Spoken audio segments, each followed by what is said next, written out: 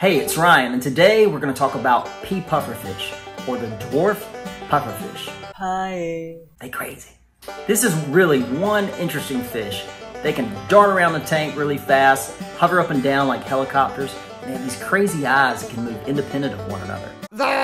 Pea puffers are from the southern tip of India, where they can be found in lakes, rivers, and other freshwaters. Awesome. And don't let their little size fool you. These guys are super aggressive. They crazy. Pea puffers usually only grow to be a max of about 1.5 inches. They're not big fish. Aww. Pea puffers can be kept in a number of different size tanks.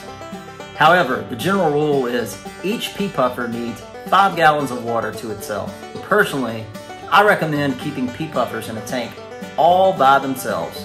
Man, too aggressive. Also in your tank with pea puffers, you'll want to have fine sand or fine gravel, add some plants, and use a low flow filter. When it comes to feeding your pea puffers really love some frozen bloodworms and some frozen brine shrimp. Like num num? They slurp them up like Twizzlers. Now, are pea puffers poisonous? Well, maybe if you eat your pea puffer. But don't eat your pea puffer. Go to Captain D's. Thanks for watching this short video on pea puffers. If you really want to learn more in-depth details about pea puffers and pea puffer care, click on the link below. And please, don't forget to like and subscribe. Man, I'm out of here.